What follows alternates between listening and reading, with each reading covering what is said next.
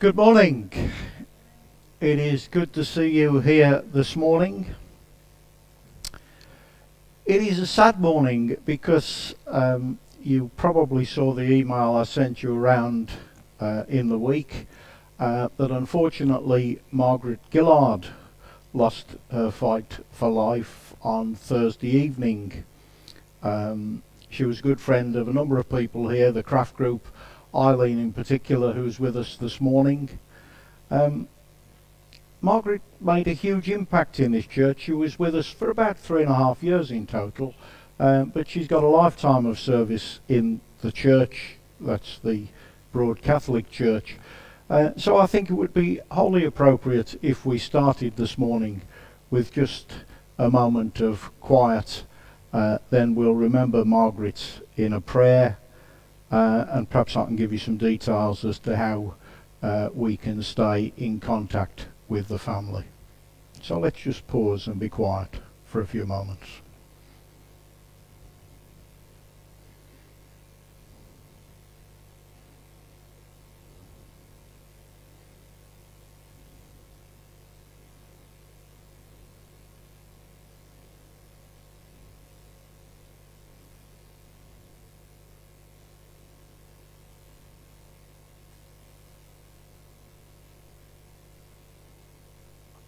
Lord, we give thanks for the life of Margaret, for all she was, all she meant to us in her relatively short time here. We give thanks that she saw this church as welcoming with open arms as we're called to be by you. We pray especially for her son Mark as he begins life without his mother, a lonely person. And we pray that we're able to offer our support to Mark. It's a time that we remember others when we hear of losses, Lord. So again, as we pause in the quiet into that space, we offer the names of those that we have lost and still love.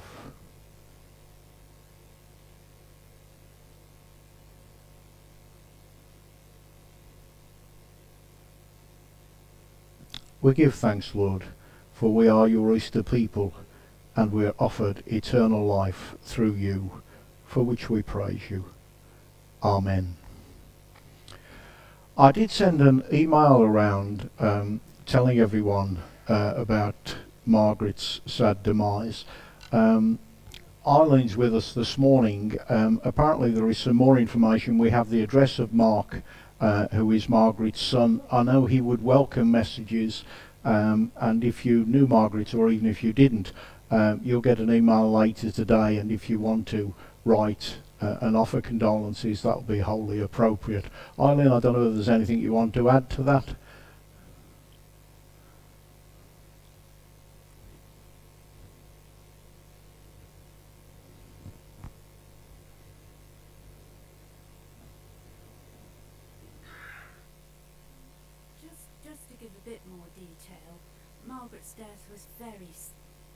Margaret's death was very sudden. She went into hospital on Tuesday and died of leukemia. Unfortunately, the email you'll get will say anemia, but it was leukemia. And it was such a sudden death. It was very traumatic for her son Peter, because he is a person who lives alone. He never married or anything, a bit like my brother. And so if we can be supportive, that would be very good. Her twin sister was with her when she died, and Mark. And of course COVID just complicates everything, doesn't it? But yeah, you should be getting an email from Rose. I asked Rosemary to pass the email round, and you've already had George's. Thank you.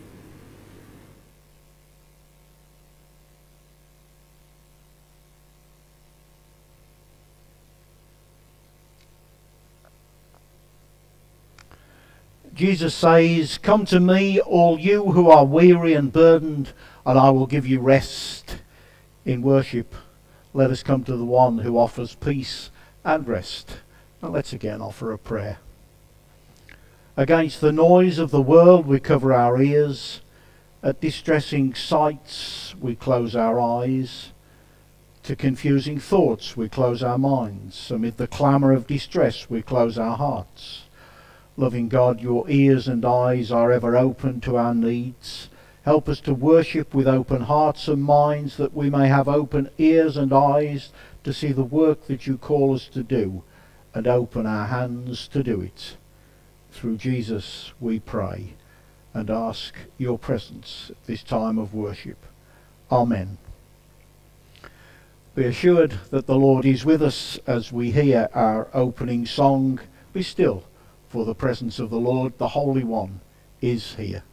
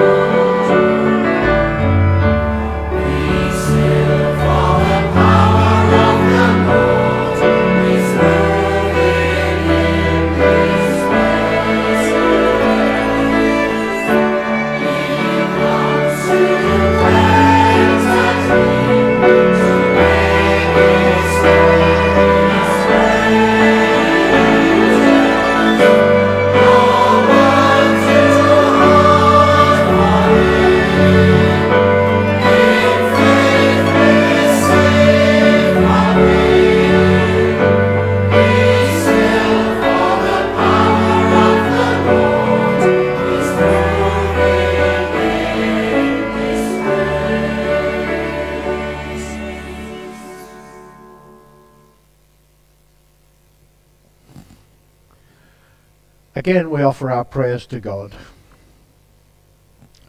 Lord, who understands our every need, we adore you for stilling our turmoil, for being the calm in the storm, our anchor in the deep, and the safe port awaiting us always. Lord, you have always been our host. When you first came from heaven to the world we call ours, shepherds and kings were your guests. When you accepted hospitality in the homes of others, you turned the tables and became the host, feeding hearts and souls through your teaching. When you came to the disciples newly arisen, you took charge and saw to their needs of mind and body. We praise you, Jesus, ground of our being, ground of our believing, for standing among us in your risen power, host to the world that is yours, not ours. And Lord God, we confess that when we distress and it comes knocking at our door, all that we have learned and should know goes flying out of the window. Our minds in disarray, we fail to turn to trusted sources of help.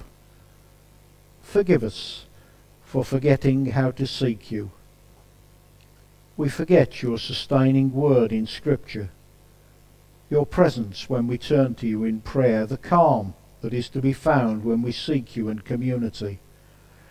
We are sorry for turning in on ourselves, our minds going round in circles. Come, risen Lord, break the cycle of our despair. Our understanding is dark, clouded by dismay, fearful and lacking in faith. And yet we know that you will understand, Lord. Shine your light on us and banish the dark thoughts that overwhelm us. Forgive us the deeds committed while fearful and bewildered, and lead us forward in the light of your love, we pray. Especially as we say together the prayer that Jesus taught us. Our Father, who art in heaven, hallowed be thy name. Thy kingdom come. Thy will be done on earth as it is in heaven. Give us this day our daily bread, and forgive us our trespasses, as we forgive them that trespass against us. Lead us not into temptation, but deliver us from evil. For thine is the kingdom, the power, and the glory, for ever and ever. Amen. In a few minutes, Vivian is going to bring us our first Bible reading from the book of Acts. And for reassurance, you will hear an eyewitness account of the risen Jesus. In the Gospel reading, you are going to hear the two disciples who met the risen Jesus on the Emmaus Road and had eaten with him have rushed back the 7 miles to Jerusalem to share the news with the rest of the group. Have a go at thinking about a place 7 miles from where you are now. Say Coventry. How long is it going to take you to get there on foot? And after all that had happened, how do you think the two disciples might be feeling when they arrived with their astonishing news? Has anybody ever had to deliver exciting news? Or been present perhaps when somebody else has? What was it like in the room when you or somebody else burst in with amazing news? This is the kind of atmosphere in which the story is taking place, and everybody is talking about what the two breathless disciples have just told them. As you listen, take note of any words or phrases that indicate how those present might have been feeling. And think about this too. All the people involved in the resurrection story were called to take action for Jesus. He never told them to go to the synagogue every week. He went himself, presumably, most weeks. We know that from the Gospels. But there were groups of people around who took action. And we need people, not just to come on a Sunday, but we need people to take action. We're very fortunate in this church that we have a number of people who do an awful lot of work for us. We have a wider group of people who do quite a bit for us. But we are in need of others to step up and help us with our mission. We particularly have a need at the moment for someone to take on the role of lettings officer. Ask yourselves as you listen to these stories, all these action people, are you one of the people who could take action and help us with one job? Mainly computer based. These people of action, they stood up and they said, yes Lord, I'm called, I will do. Hear these readings then, as Vivian brings us our readings from Acts and from the Gospel of Luke.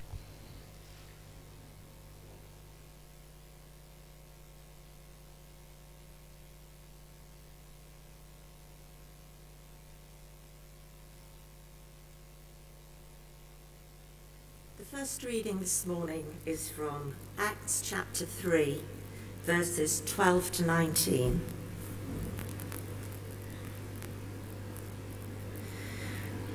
When Peter saw the people, he said to them, "Fellow Israelites, why are you surprised at this, and why do you stare at us?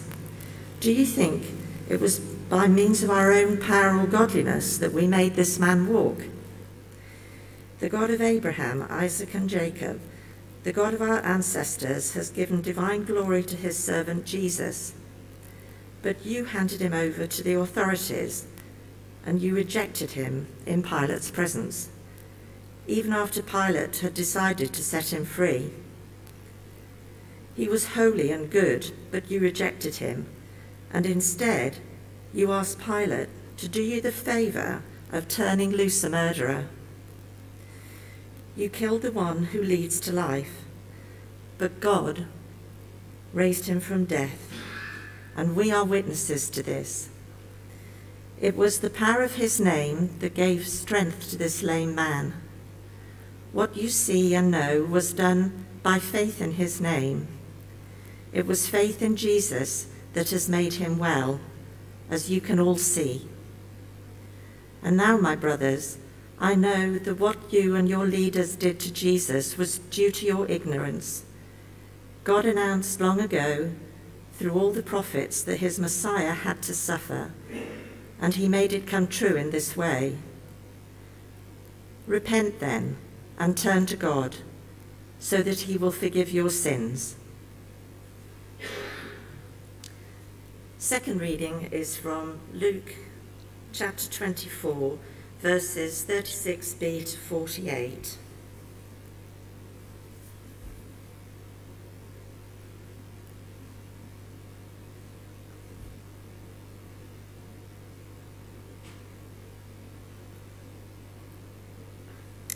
Suddenly the Lord himself stood among them and said to them, "Peace be with you."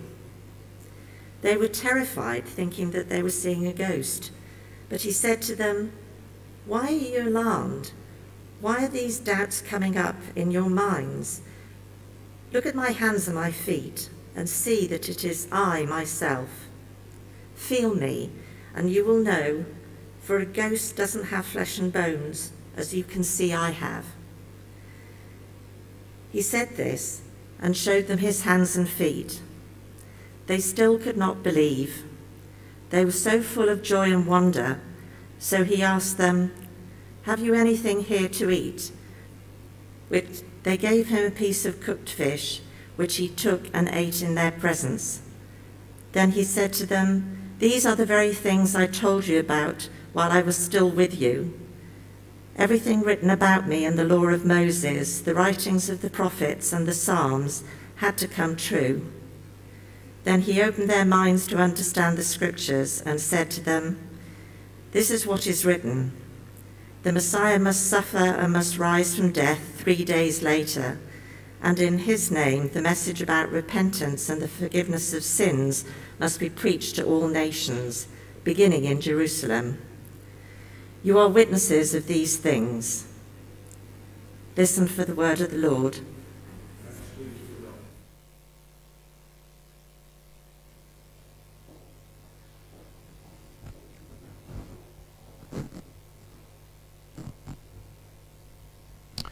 Thank you, Vivian. The first time I saw John in the theatre, he was playing the role of a manservant. It's good that he's kept in character. Thank you, John. If anybody happens to be going past Tannery Court on the way home, we've got our usual copies of the service for the 5 people there. You probably know by now, every week, regardless of what happens in the church and what people access via YouTube, we still send out written copies, and I know that's appreciated by people who receive them. If nobody's going that way, that's fine. We'll drive back that way. For now, hear a song, "Lord Jesus Christ, you have come to us."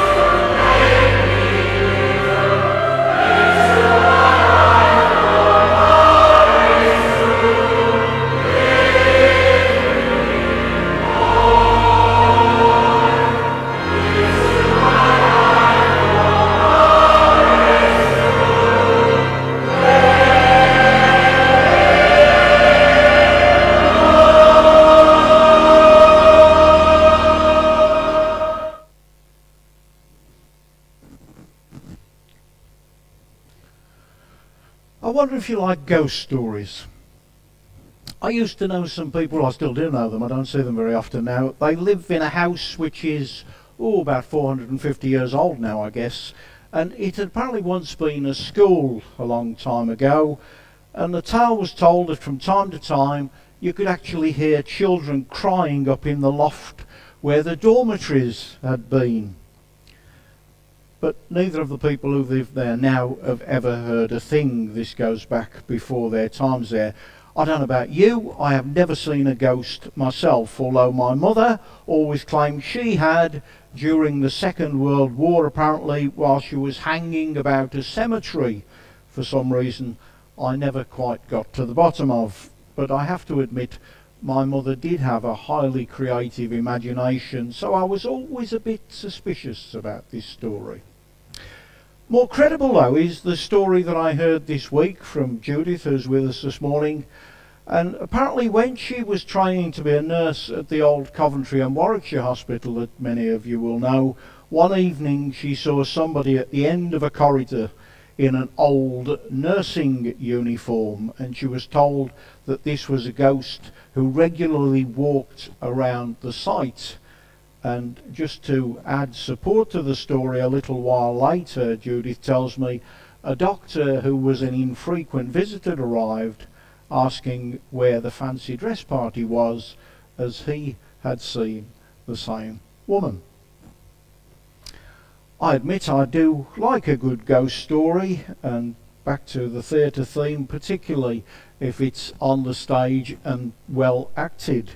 And I'm always interested to meet people, and you do, who will admit to having seen ghosts. Most people are more likely to have heard ghostly happenings, apparently, like crying children, as I said before, or even a train where no train now runs, rather than actually having seen some sort of spectre. Since most of us don't see ghosts, it's difficult to know whether to believe in them or not.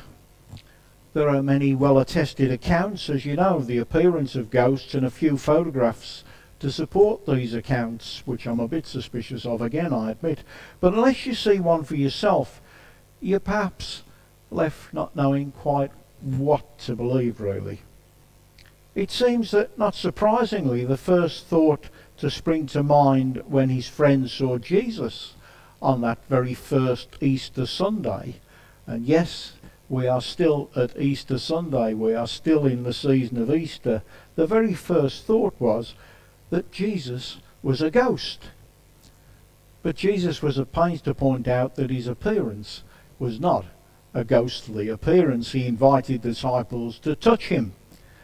You can't touch a ghost, your hand would go straight through it, since a ghost has no substance at all, apparently. You'll notice how confidently I talk about this, even though I've absolutely no evidence to support what I've just said, but that is what we are called to believe. But this was certainly not the case with Jesus. We're told he was flesh and blood, and he did have substance. And perhaps that was why Thomas in another incident said, "Unless I touch him for myself, I shan't believe."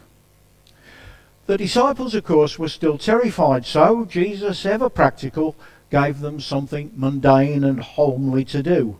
He sent them off to cook a piece of fish, both to settle them down and to prove that he actually was real. After all, ghosts have no need of food, apparently. And when they'd eaten together and they were feeling a little more sure of themselves and of Jesus, he immediately began to teach them. He opened the scriptures, we're told, in a new sort of way, just he'd opened the scriptures to those on the road to Emmaus. And it all sounds very normal and just the sort of thing that Jesus did in his life.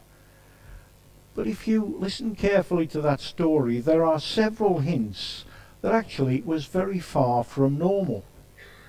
He may not have been a ghost, but somehow or other he appeared in the room, even though we're told the doors were locked. Now, I don't know about you, but in my experience, normal human beings in this life and in this dimension do not walk through locked doors. And Jesus, we're told, was fit and well. On the Friday his injuries had been so horrific that he died from them, was taken down from a cross and put in a tomb with a huge rock rolled across it. And now here we are on that Sunday, only 2 days later. Although he may have had scars from the wounds, clearly there was no discomfort, no bleeding. He was upright, no pain, walking normally and naturally, and was as fit and healthy as anybody in the room. After all, he had just walked 7 miles to Emmaus and presumably back again, and that's not a journey that you should take if you're unfit. And there seems to have been something different about the way in which he taught the disciples. It appears from the other side of death, Jesus himself has gained tremendous new insight into the scriptures and how they'd been fulfilled in his own case. It had slotted into place for him, and he was able to clearly explain all this to his friends.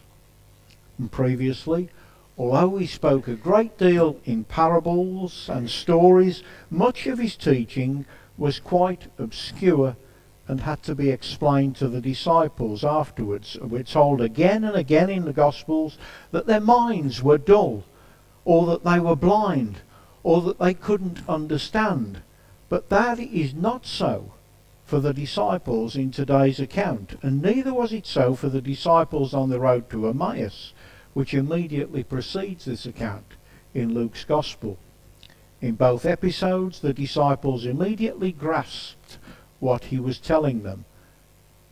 And to quote, they were filled with fervour and excitement and enthusiasm. It was as though they now understood with the heart rather than simply with the mind or with the intellect. So the Jesus who appeared in the upper room on Easter Sunday evening was not the same Jesus who died on Good Friday afternoon, or rather, he was the same, and yet he was quite different.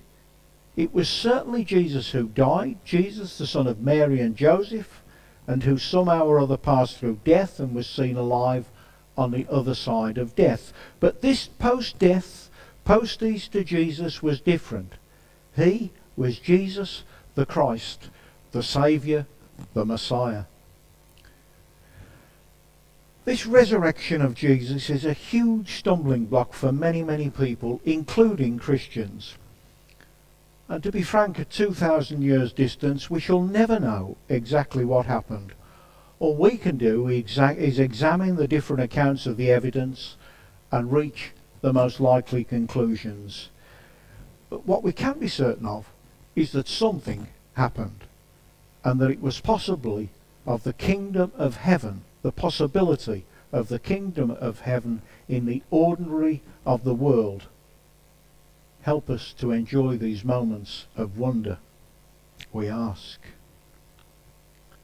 Something momentous, something previously utterly unknown had happened, and this resurrection of Jesus changed everything. The disciples, who for the previous 3 years had a kind of belief in Jesus and kind of understood what he was about, actually now knew. They understood in a completely different way, at a completely different level. They knew at the very centre of their being that Jesus was Lord. And it is the same today. Whenever people meet with the risen Christ, those who have spent the whole of their lives kind of believing and kind of understanding, suddenly know at a totally different level and in a totally different way that truly Jesus is Lord. And like the disciples, that new kind of knowing in the centre of being changes everything. And just as many people are unable to believe in ghosts until or unless they meet one for themselves, so it is impossible to know the risen Christ at the centre of your being until we meet him for ourselves. No amount of reading the Bible or doing good deeds or even attending church and saying prayers and certainly not listening to me will give you an experience of the risen Christ unless and until you meet him for yourself. Once that happens, it changes everything. Once you know at the centre of your being that Jesus is real and it's possible to communicate with him and actually hear him, life is utterly transformed. There is a deep inner happiness, the peace which passes all understanding. There is a very real sense, a source of power, of strength, and life becomes eternal life, experienced right here, right now. And that is what is on offer to us as Easter people, to those who meet with the resurrected Lord. And compared with that, the actual mechanics of resurrection suddenly become much less important, for you find out for yourselves that the risen Christ is no ghost, but a Holy Spirit which dwells within each and every one of us. Amen. I suspect, like all of you, I shall be really pleased when we can sing together, we can be joyful together, we'll have somebody playing the organ, hopefully Bob. But until then, we have to make do with recorded music. On the other hand, it does give us an opportunity perhaps to be exposed to music that we wouldn't normally sing or listen to in church. Maybe you've heard this song before. If not, enjoy. What wonderful gift is this?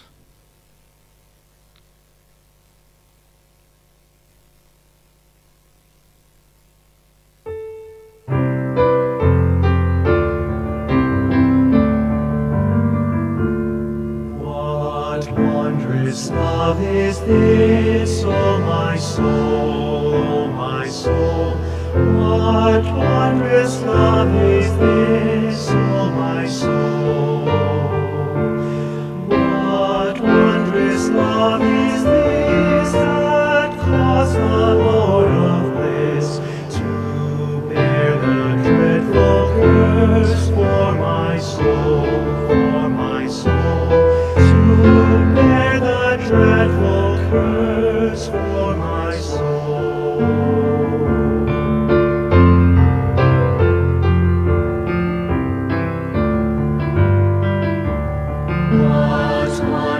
Love is this, O my soul, O my soul?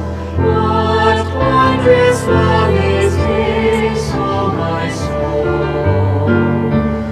What wondrous love is this that caused the Lord of bliss to send this precious peace to my soul, to my soul, to send this precious peace to my soul.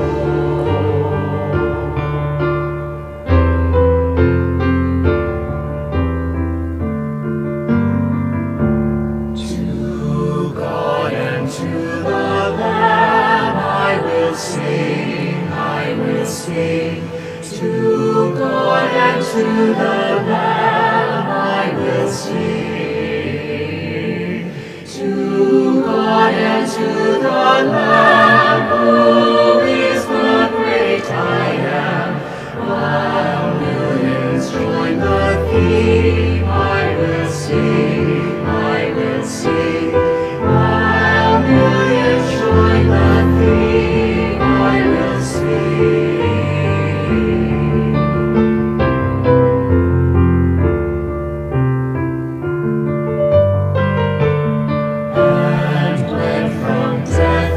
Free.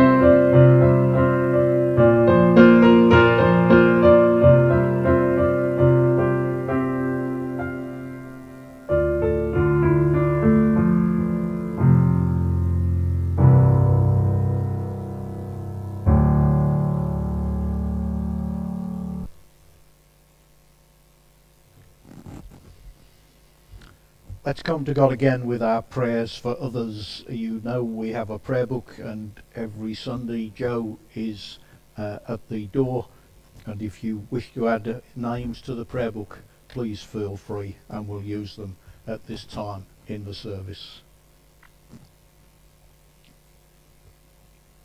Risen Christ, your living presence is celebrated at city gates and market squares by those in need of healing and those who are amazed in heart and minds. In moments of wonder and unexpected changes, our senses are disrupted by the extraordinary, so that suddenly we see you standing in our midst, speaking words of peace and inspiring your world to discover the possibility of the kingdom of heaven in the ordinary of this world. Help us to enjoy our moments of wonder. In a world where explanation and logic could chip away at faith, may we marvel at the growing knowledge of science and the wonder it creates, from starlit skies to molecules and atoms, giving intimate knowledge of a creation so full of opportunities to delve into discovering more of you, our God. Thrill us with the mystery of what we are yet to know, so that it expands our desire to notice you in unexpected ways and places. In this journey through a pandemic, we give thanks for all those who have offered signs of resurrection in their work and commitments. We pray for doctors, for nurses and support staff who tirelessly care for those who enter their view, at times with potential harm to themselves. We pray for the scientific community as it continues research and development in care and prevention.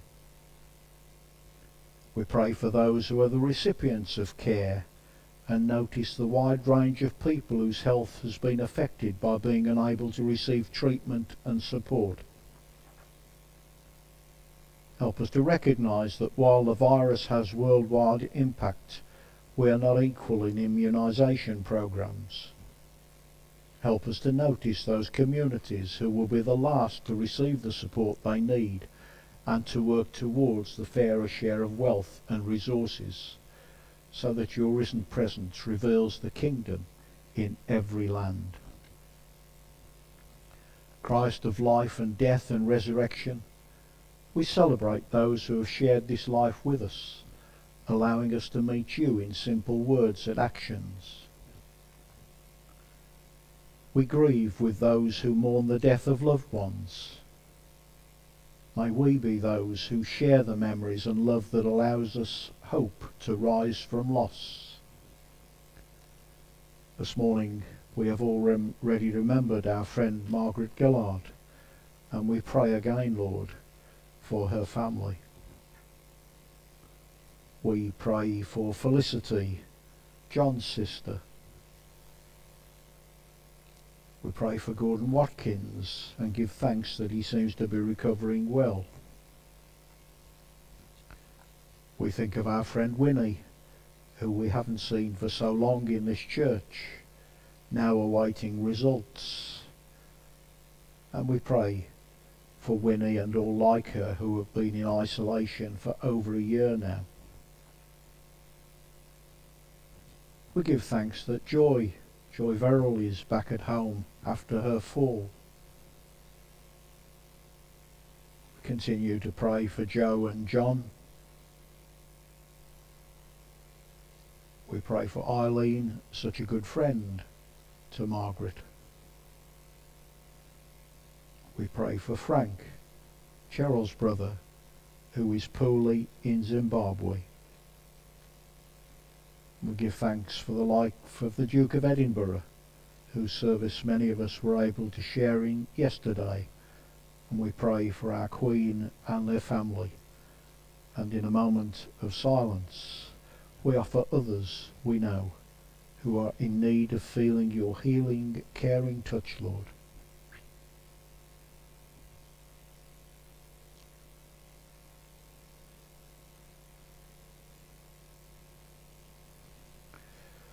All our prayers we have offered in the name of Jesus Christ, your risen one. Amen.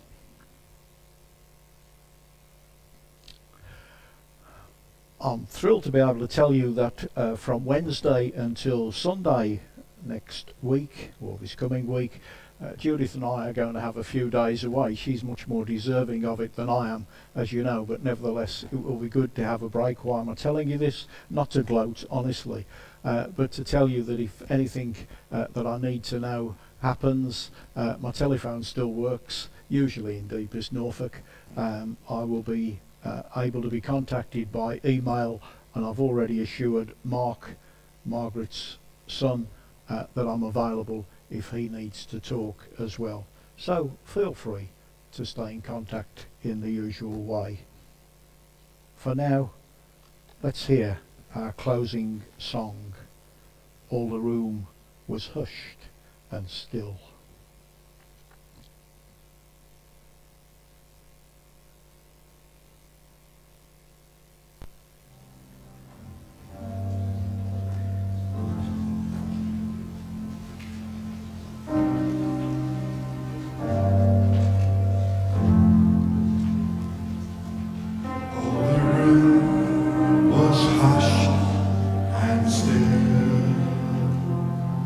And when